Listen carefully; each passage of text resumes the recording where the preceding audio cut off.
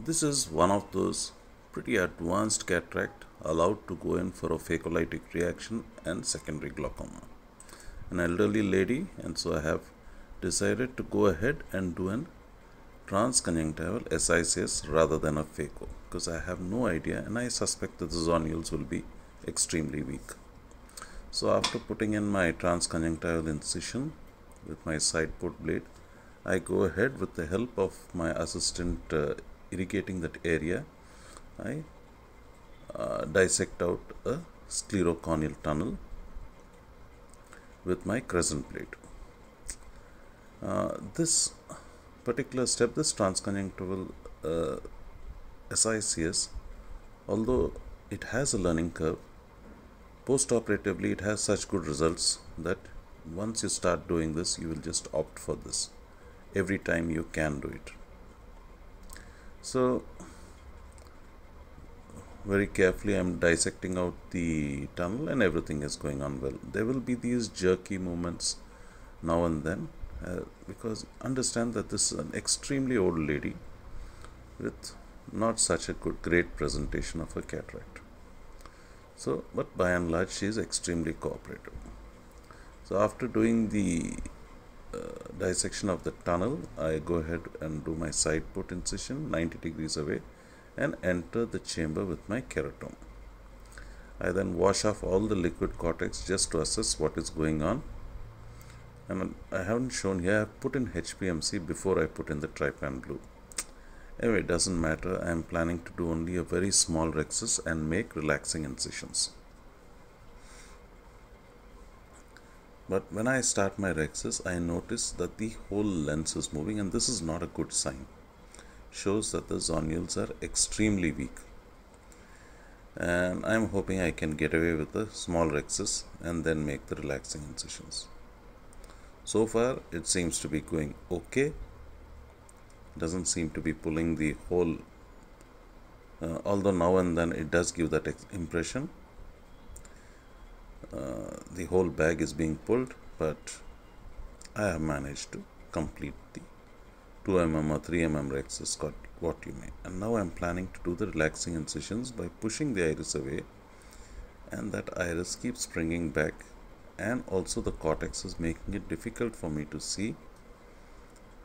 Trying to make at least 4 relaxing incisions, and frankly speaking, I really do not know whether I am making any headway about making those relaxing cuts.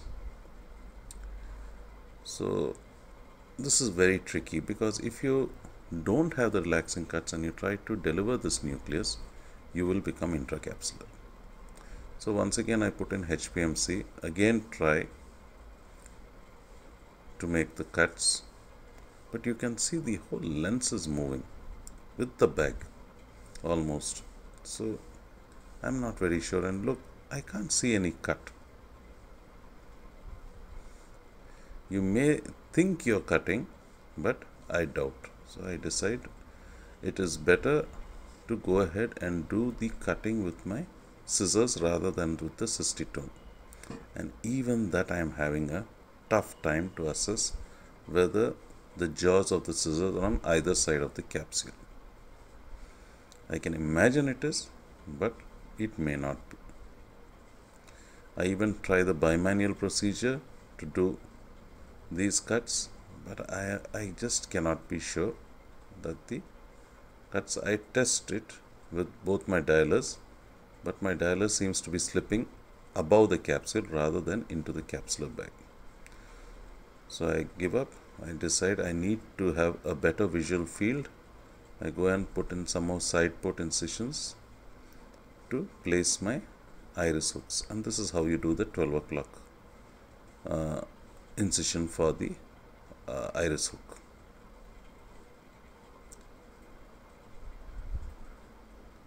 So now I have got a very clear picture, and it's very easy for me now to make the relaxing cuts.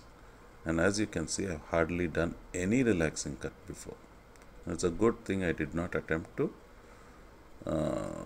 deliver the nucleus. Also, there is no way I can do a rhexis in this case because the bag is loose, and if I try to do a rhexis pulling on that, capsule will bring out the entire bag in my hands.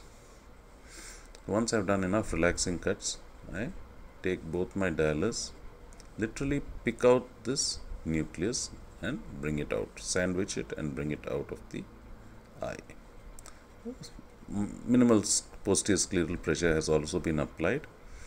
Rotate the nucleus out, and now look, when I am actually aspirating the cortex, see how loose that bag is.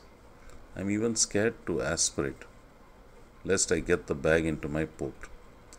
So I come out, put in some HPMC, stabilize this bag.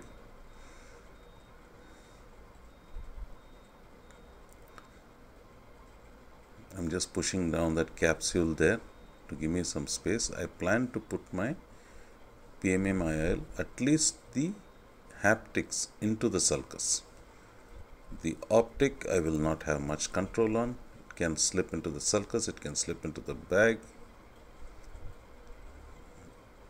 but at least the haptics I am planning to put it into the sulcus, and I have managed that pretty successfully. As you can see, the optic has already gone into the bag.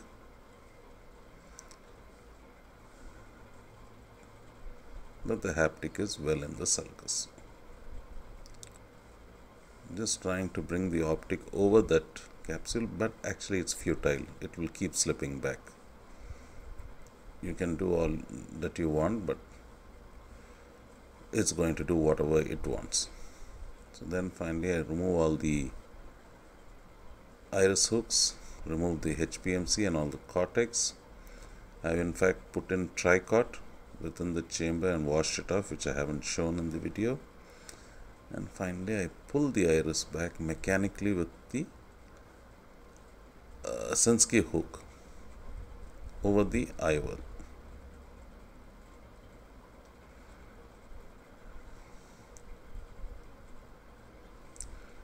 It was actually after this step that I put in the tricot, but I haven't recorded. I haven't shown that in my recording. Finally, I put in some intracameral antibiotic, hydrate the paracentesis, and close shop. Thank you so much for watching this video.